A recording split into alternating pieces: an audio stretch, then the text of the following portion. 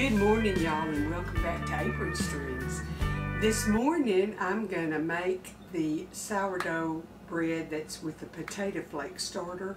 I have actually fed mine 4 times, so I'm going to see if it rises, and I'll show y'all what happens, but I think it's bubbly enough that it'll be ready to be my leavening. So I'm going to get over to the mixer and get it mixed up, and I'll just let y'all stand around and watch me mix it. Let's get over to the Bosch mixer. Okay, y'all, the process was we brought the starter out and fed it and let it sit on the counter 12 hours. So now I'm ready to make my bread, and I've already got 6 cups of bread flour in there, and I need a ½ cup of sugar.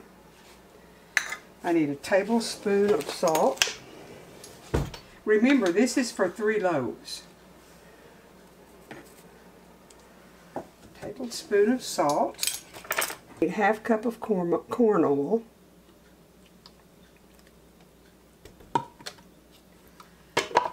I need a cup of my starter, and I like to shake it and get the potato flakes all mixed up because sometimes they want to settle. So I'm going to do a cup of my starter.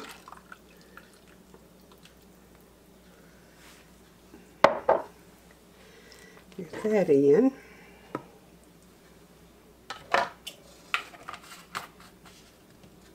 I need 1½ cups of warm water, and that's just water about like you would bathe a baby in. Just warm. And I'm going to mix this real well, and then I'm going to put it in an oiled bowl, and it's going to sit out on the counter for 10 to 12 hours. This is a 10 to 12 hour process. Okay, I've mixed it until it's mixed really well, so I'm going to get my bowl and oil it, and we'll get it in the bowl, cover it, and let it rise, and it'll take about 10 to 12 hours. Here's a sticky dough that is easy to work with.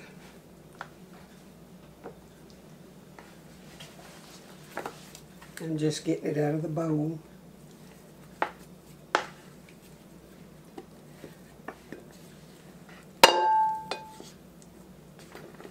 And I oiled my bowl with a little bit of corn oil because that's the kind of oil that's in the bread.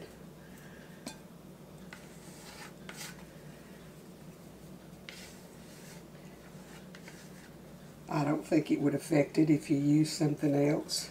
Took my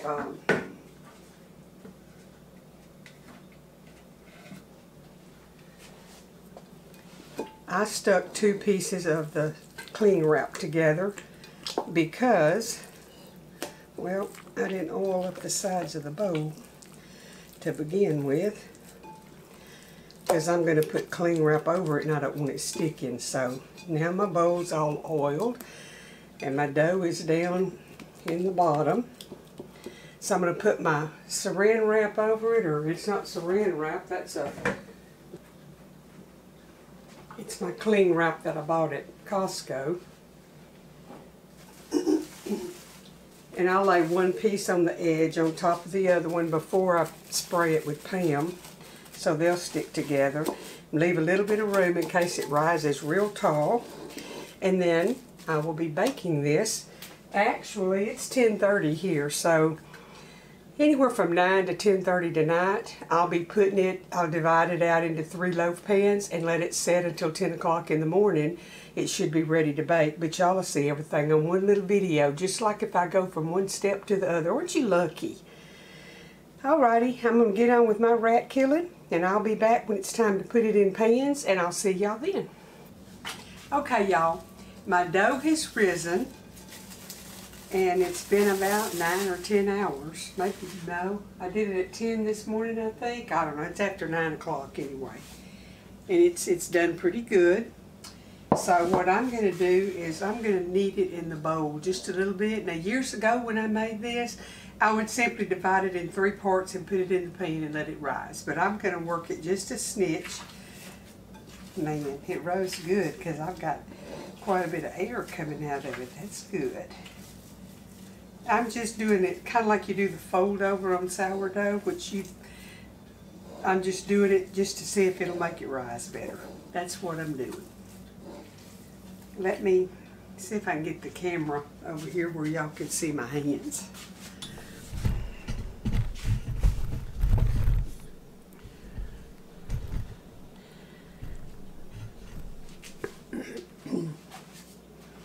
It's very sticky, but I had oil in the bowl, so I'm just doing it like a quarter turn, just folding it just to give it a little bit of something.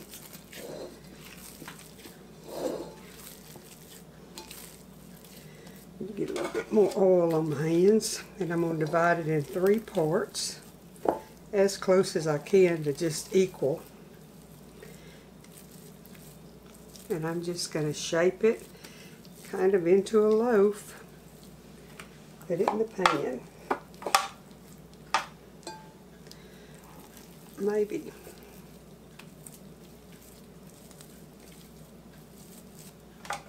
More oil on it. And once I put it in the pan, I'm going to roll it just like I did in the bowl to oil it all over. Now when I made this before, I never got a real tall rise out of it. It just tastes so good. It's so different.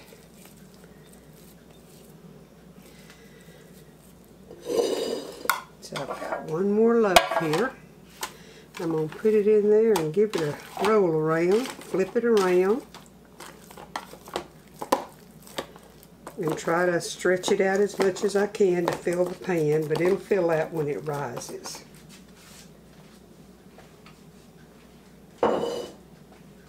Y'all remember that we have another 12-hour lapse here, so tomorrow morning about 9 or 10 o'clock I'll be baking it.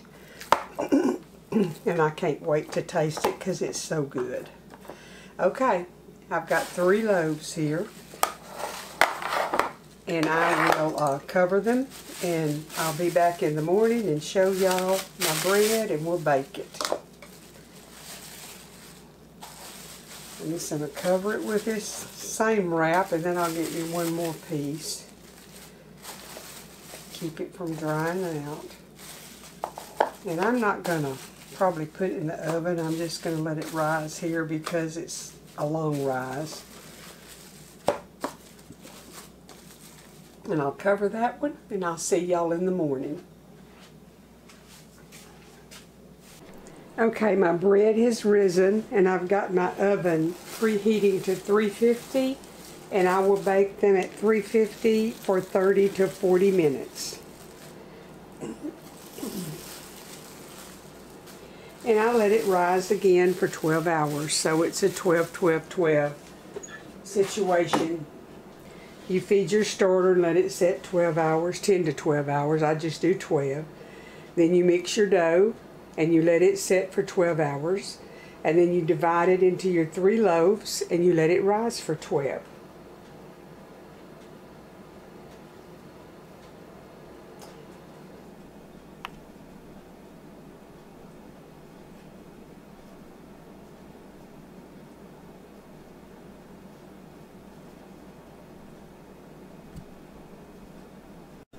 Okay, y'all, I got my bread out of the oven, and it has cooled. I got 3 loaves, and I want you to look at the crumb on it. It's pretty. It doesn't make a real thick bread. Next time I make it, instead of 3 loaves, I'm going to do 2 loaves and see if I can get bigger loaves. But I was pleased with it, and the taste is just like I remembered. It's so good.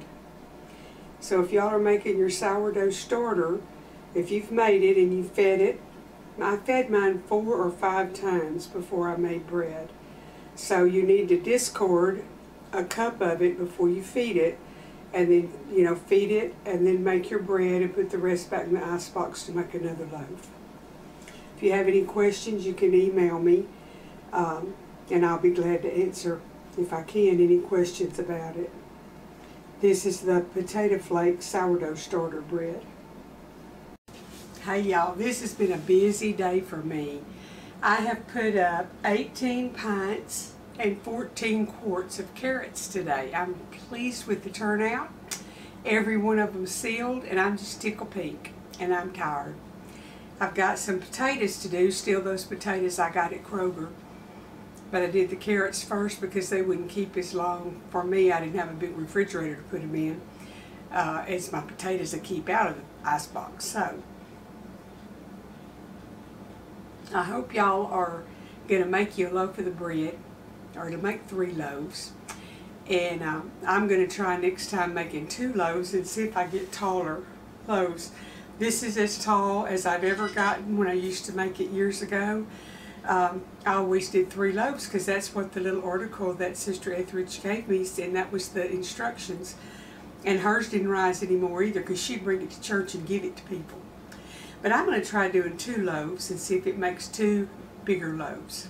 Because it's only, what, 6 cups of flour? So a loaf of bread can easily have 3 cups of flour in it. So I'm going to try making 2 loaves instead of 3. If I think about it, I'll tell y'all how it turns out. But anyway, I'm going to get out of this kitchen and off my feet and rest a spell, and then I hope tomorrow evening I can get my potatoes canned. Get you some stuff put up. Every report that I hear gets a little bit worse. So just be prepared, and then you won't be in a panic and you won't be hungry. That'll be 2 good things. Do your part and trust the good Lord to help you to be wise with what you've put away, and use it sparingly and make it last a long time. I'm going to go and get the rest of my day's work finished, and then I'm going to go to bed early tonight.